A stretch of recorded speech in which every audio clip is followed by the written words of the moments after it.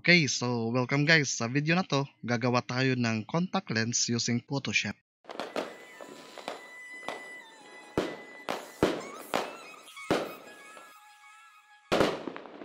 Ito, shot ko to sa Dulag Leyte. Yung model natin na si Lovely Dipas. So gagawin natin, crop ko muna to. Okay lang naman to i-crop kasi shot to ng A7R3 ng Sony using 85mm ng G Master 1.4 na lens. So crop natin ng todo. Kasi gagawin natin, more on naman tayo sa mata. Wag lang masyadong salig yung cropping. Paano tayo sa cropping and framing. Okay, so gawin muna natin, back up tayo ng layers para in kaso may magkamali tayo, may backup pa tayo ng mga layers. So punta muna tayo sa adjustment layer, then click natin yung curves. Yan. So ito yung property ng curves. Click lang muna natin yung nasa center na line, then drag natin pataas. Hanggang maging overexposed yung mata. Yun. Okay. So, click na, dapat naka-click yung layer mask, then control I. Okay, para ma-invert. Using brush tool, paano i-resize yung brush? Hold out, then right click. Yun. Pag i-drag mo siya pa right, papuntang right, lumalaki yung mouse. Pag i-drag natin papuntang left, lumilit yung mouse. Pag i-drag natin siya papuntang taas, nagsasoften yung brush. I-drag natin siya pababa, nagsha-sharp naman yung mouse, yung brush. Then zoom natin yung mata using brush tool, white color, tsaka yung flow gagawin lang natin 20%. Okay ha, hindi opacity kundi flow dito sa taas. Gawin natin 20 or type na lang natin 20%.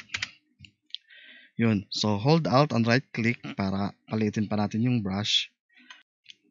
Okay, so yung curves natin na in-overexpose natin kanina, linagyan lang natin ng mask na black. Using white na brush, lalabas yung overexposed na layer. Okay. So, gawin natin.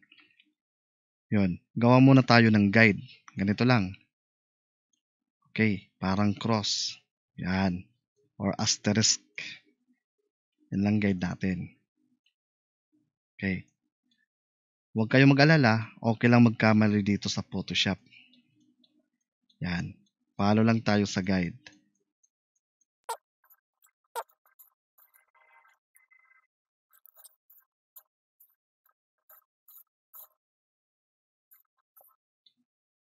Okay, so yung brush natin ngayon is white color kasi yung mask natin is black. So ang gagawin natin ngayon para ibalik natin yung pupil, change natin yung brush to black. Yun. Tapos palakihin natin yung brush. Yun. Then soften. Drag pataas. So, is using 100% opacity and 100% flow. Okay, brush natin yung nasa gitna. Yan. Alright. Para zoom out natin, para makita natin. Yun, medyo nabubuo na yung contact lens natin. Okay, so gusto ko palagyan ng details. So, babalik na naman tayo sa puting brush. Hold out and right click. Palitin natin yung brush, tsaka sharpen. Drag down. And, yan. So, nakulangan ako ng details. So, palitin natin. Yan. Okay. Masyadong malakas yung brush natin. Balik natin sa 20%.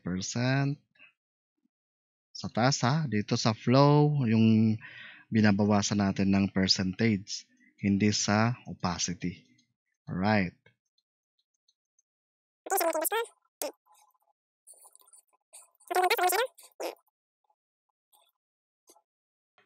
Pag happy ka na sa ginagawa mo, move on tayo. Okay. So, dapat may reflection din dito kasi hindi lang na-capture ng camera. So, magdagdag tayo hanggang 60%. Yan.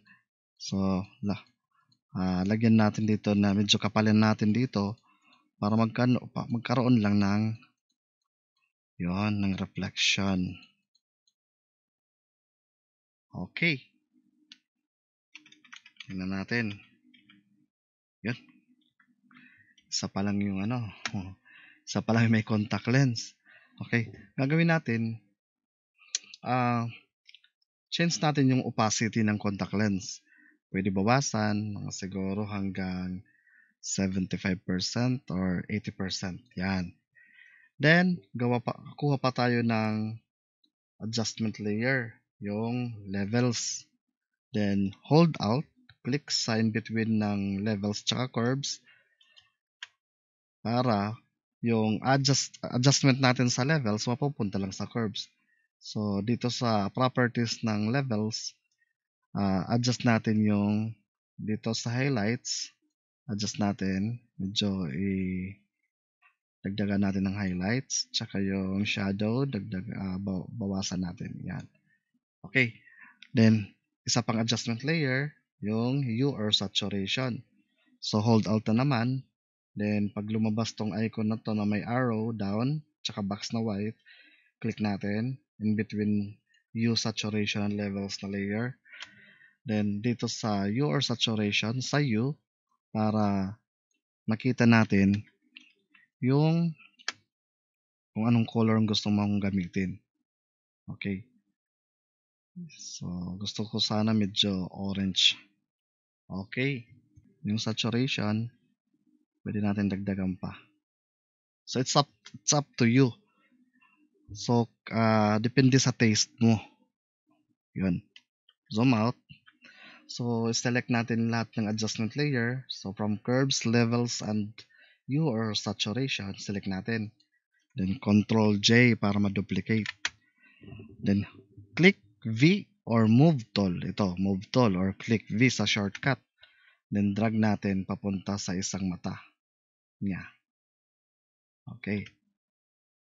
Yun. So, kunting adjust lang.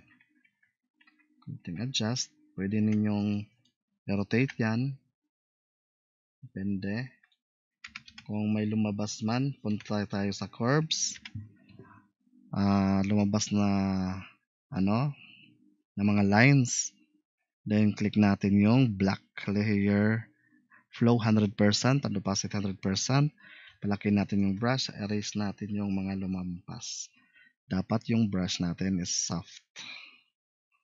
Yan. Yun. So, it's up to you na kung gaano yung opacity ng curves or gaano kaano.